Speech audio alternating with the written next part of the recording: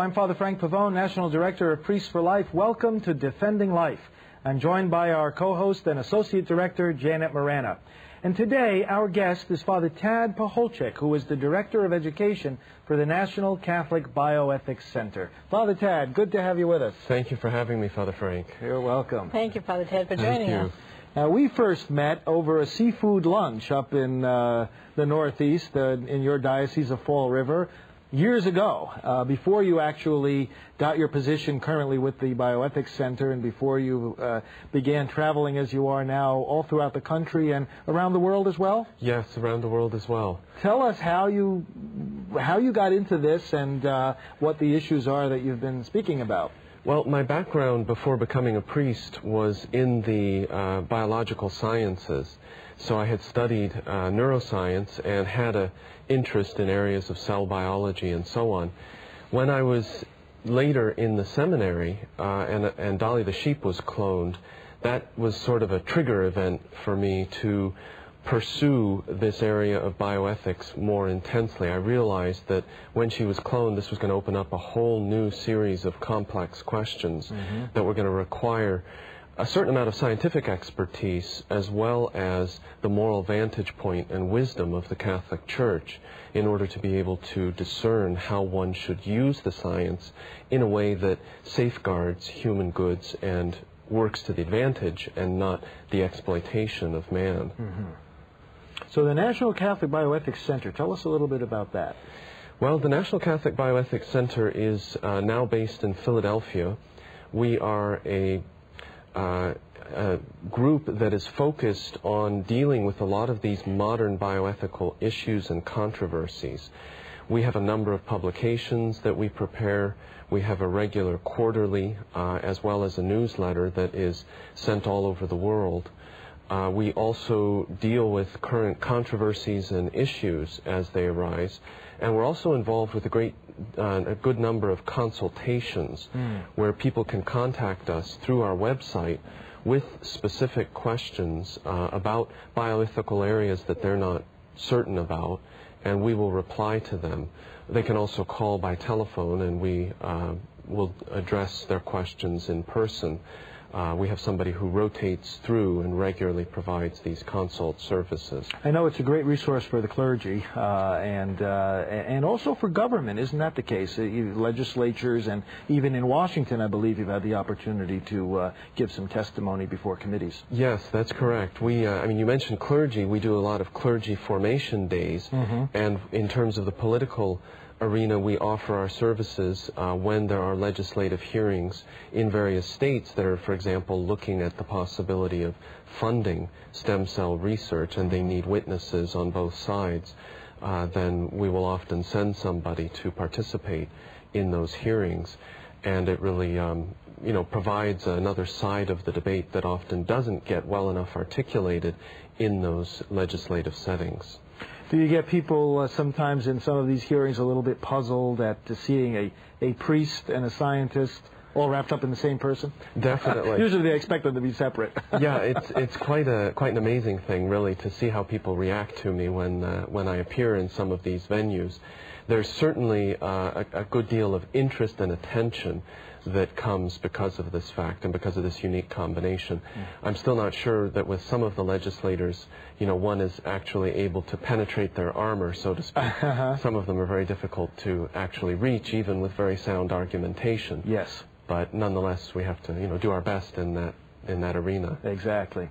Let's talk about that a little bit more. In other words, the relationship between faith and science, between the church and research. Some people have the idea, especially when it comes to these issues of stem cell research and cloning, that the church is against research, that the church is somehow against the progress of medical science, or even sees it as a threat to the faith which we preach. Yeah, I think that's a very common misconception. It flows from a general sense that there's some kind of inherent tension between science and belief. And at the end of the day, of course, there cannot be any real tension between the two because God himself is the author of both. Science provides a different avenue or approach to understanding creation, and a very powerful one, especially when one recognizes the technological spin-offs that accrue. But there is no inherent tension between going into creation through that portal versus approaching it from another angle, meaning through faith and through the insights of revelation. And the two of them, when they come together, end up providing a very beautiful kind of complementarity. Exactly. And the Catholic Church has no fear of science at all, but really recognizes that science is something that is afforded us by God as a means to the betterment of mankind, if it is used with the appropriate ethical discernment. Science is a great power that can also be used in troubling and in exploitative ways, but its power, when it is put within this broader context of an ethical framework, it becomes something that is very, very powerful and very good in the service of mankind.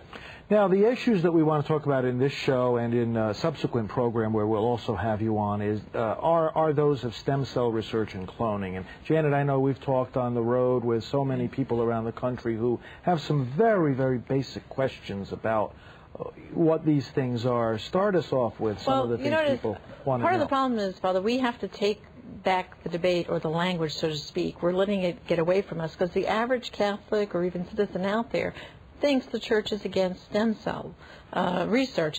And I always point back, no. We're against embryonic but not adult stem cell. But maybe what you could do is help us understand what is the difference scientifically and then connect the dots morally, because that's where the other side is getting us trapped. You know, they parade the Hollywood stars up there, you know, Michael J. Fox and people who have certain illnesses and say, we just need this, you know, embryonic stem cell research. And so maybe you can help clear it up for us a little. I think you're absolutely right, Janet, that there's really this sense that the Catholic Church is opposed to stem cell research, meaning just using that term generically. Right. And what I think we have to do to help people with this is to point out there really are 4 major categories of stem cell research. The first would be embryonic, where you destroy a living, growing, embryonic human being in order to get stem cells. And it's true that if you require that kind of an approach to science, the Church will always oppose that. It requires that intentional decision to exploit a weaker member of the human species. So embryonic stem cell research, understood in that sense, will always be objectionable. But then you have another category of stem cell research which involves taking stem cells not from embryos that are about a week old, but from fetuses. And these fetuses are from one of 2 sources, either from an abortion, which of course would be unacceptable, or from a miscarriage, a natural loss of the pregnancy.